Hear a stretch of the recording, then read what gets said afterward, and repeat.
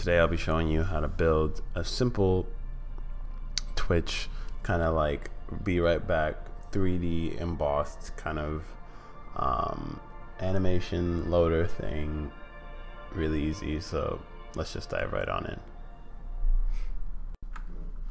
So let's dive on right in. So what we're gonna do to start off is we're gonna delete the default objects per usual. One thing I don't typically do, what I want to show you guys at the start here is turn on ambient occlusion, turn on bloom, and screen space reflections. Now what you're gonna do here, let's take the default cube, let's bring it up a little bit. We're just gonna smash it a little bit. So press S and then Z. You can just drag it down, smush it. You want to get a little platform kind of going on here. Let's just bring it. You can just bring it to a section or height that you like. Doesn't really matter too much. You press N. What we can do now here is you can type in 8. Depends on how big you want it. I'm gonna do 16 actually, because I'm not too sure yet on our typeface. So once you have this set up, we're gonna go ahead and just bring in our camera first before we bring in the text. So we do a vertical split, then hold you down your tilde, make it on the top, press Shift A, bring in a camera, move it up a little bit. Let's see what the camera view is.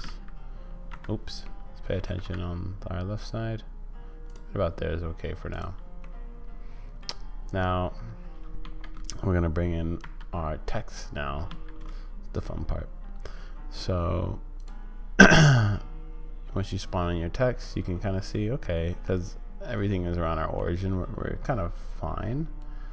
Go to the text data properties and that right hand corner, turn the alignment to centered. Now the fun part that you guys have all been waiting for is, okay, once you have something in there, if you press tab, you can kind of edit. So let's just go ahead and set it to that. Now the fun part is a lot of these default fonts don't look all that appetizing or fun. What I'm going to do is I'm going to show you how to find a nice display font from an up-and-coming designer, and you won't get in trouble for using it.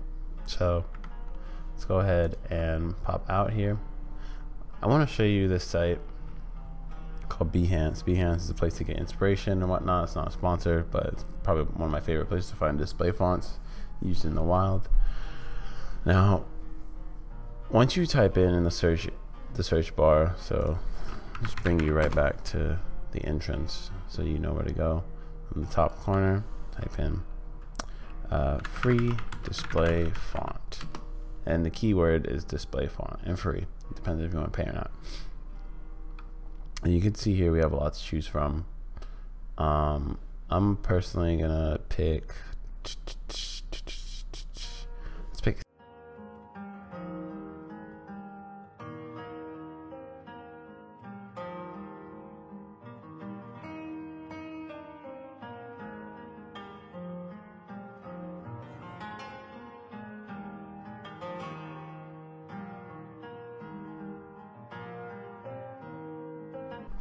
So after you download it, we're gonna go on over, and I have it in my downloads folder. You can kind of see we have our text now. So let's just mess with the materials. Let's not pay too much attention to our camera. Let's just get it centered in the frame. So let's type in be right back. Okay. Once you type in what you want, go over to geometry and pay attention to this. When you do extrude, bring it out a bit.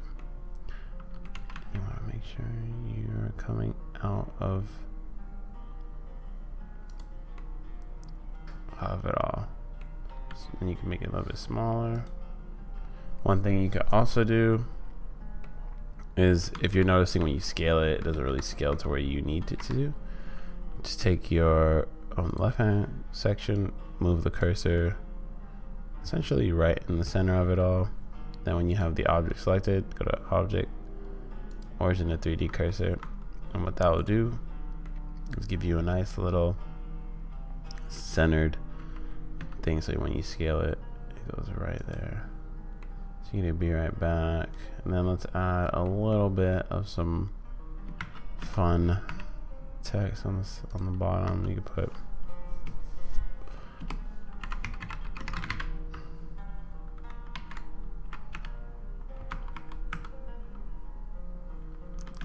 I don't know, let's put like a streamer name like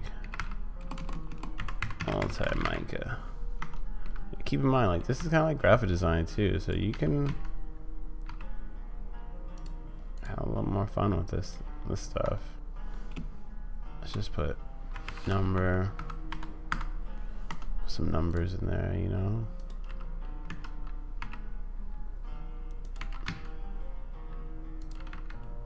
Oops. Just don't do it on the z-axis.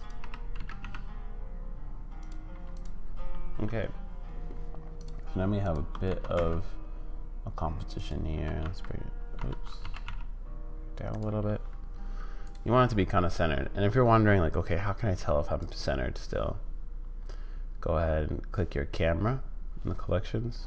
Go to viewport display, composition guides, third, and centered.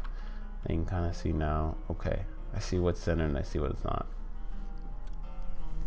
And from here, if you have, make sure you double check that your text is protruding out a little bit.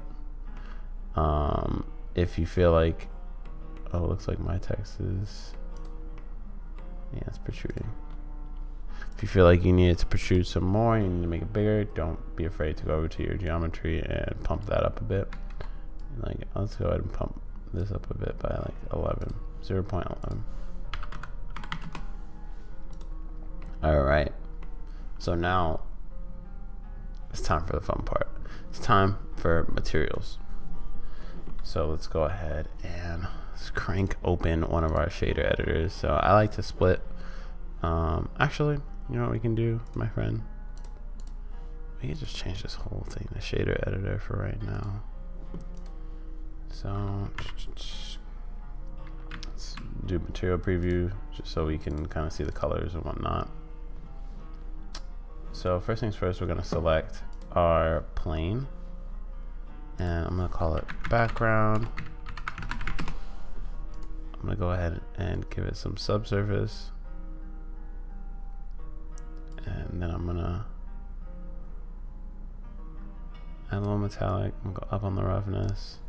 I do believe that, yeah, okay.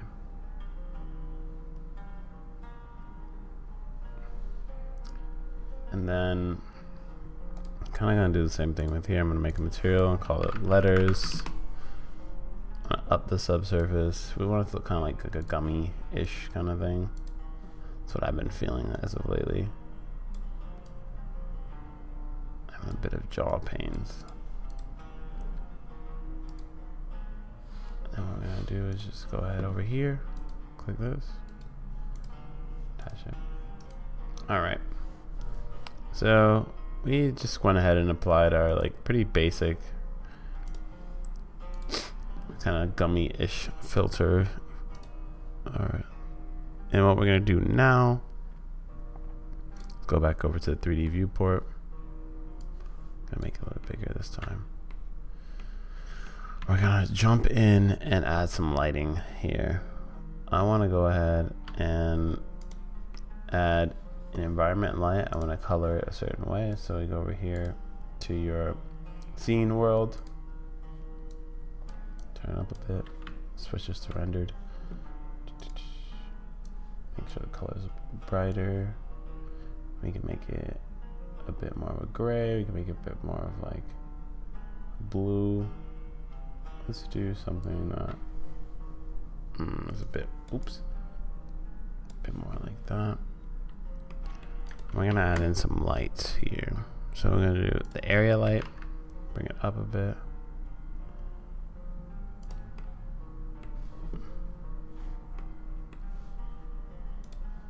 You can increase its voltage, but I don't suggest doing that in front of the camera. What I suggest doing, taking a light and go ahead and bring it on over to corner. You're gonna press R, X, and you're gonna just like move it on over to that direction, then press R, Y, oops, R, Z, move it into the direction. You can kind of like, if you look closely, you can see our shadow starting to develop down there. Now, jumping right back in, one of the tricks we want to do here to have this bit of like an animation is we are going to go ahead and take our area light and we're going to add an object constraint. We're just going to do this right now. Do track 2, leave that alone. And then we're going to add in an empty, you can name that, I'll call it light track. Put your area light. And that target is going to be your light track. Now, what you can see here is when you pull it, if you pull on the x-axis, the light's always going to kind of be facing it. Now from here, you can get creative. This is where your creative flexibility happens. You can change the color of the light. If you up the wattage, I think you can kind of still get the shadows. It really depends on like what color you're using. You can see like it's okay, not perfect. Let's bring down our light here. You can kind of see, if you want, at this point, you could even keyframe some stuff. Let's go ahead and do that just to make the little subtle animation. So let's just try this area to clean this up real quick. So what you're paying attention to is your X value for the light. So go ahead and insert a single keyframe. Don't forget this number. What you can do is move it about halfway. You're gonna want it to travel and kind of loop right about there. It's the keyframe. Let's just go down here, copy the original keyframe, punch it in, and if you look, we potentially have an animation going on here. You really could make it rotate all the way around, but I'm gonna save that for another day. So if you click over here, you can see this nice little be right back. And that's pretty much the basic tutorial. I'm gonna cut out this little bonus part now for anyone that is very, very interested. So I'm gonna call this experimental just for right now. Oops. If anyone's interested in making this look a little bit cooler, a little bit crazier, let's pop in here our favorite modifier, the lens distortion. Bring in a viewer, reroute, bring that, bring it here. I like to add a little bit of jitter. Render this image real quick. The jitter makes it kind of cool. Yeah, a little bit of dispersion. Just a little bit. Just a little bit.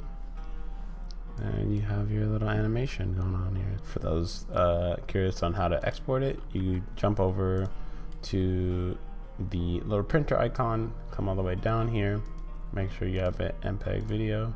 I like MP4s, high quality is fine. Your output is whatever folder you want to save it in, and from there you pretty much will click render animation and it will be good to go.